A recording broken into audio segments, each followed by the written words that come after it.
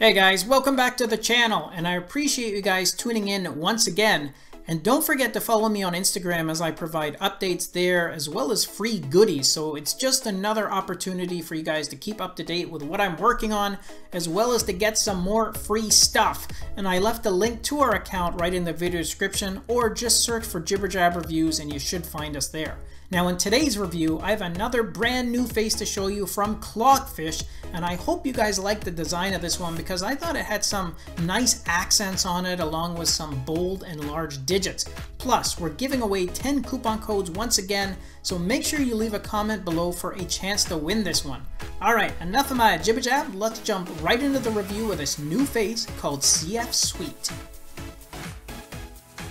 Okay guys, as you can see, this is a hybrid watch face as you have the digital time shown in the bottom half, and then you have these multi-toned black and white hands for the analog time, and the white sections of those hands have a really nice glow to them as well, which helps it makes it easier to read the time, especially if you're in a low lighting environment. You also have these very bold digits for the 12, 3, and 9 hours, and the striped font adds a modern flair to this design too. Now in terms of theme variations, well, you just need a quick double tap on the center of the face to change the colors of the display feature text and icons around the face, and you actually have 8 different colors to choose from here for these themes. And for display features, well, you have the date identified in the top section of the face along with the current week total to the right. Your last recorded heart rate is shown on the left hand side, and then in the bottom section you have your total steps count, the digital time, as well as a battery remaining gauge, which shows both your power remaining as a percentage and as a graphical gauge.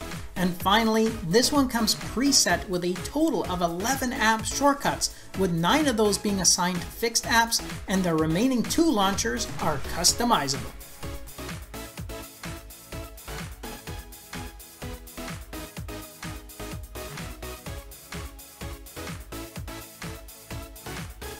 And if you want more information on the watch face that I reviewed today, then simply do a search in the Galaxy App Store under the name of this face. The full details, including the direct link, is included right in the video description. And I'm also going to be giving away free coupons to random and lucky viewers that comment below. I'm going to leave a reply under the winner's comments to let them know exactly how they can get a coupon. As always, good luck to everyone, enjoy the rest of your day, and I'll catch you guys in the next episode.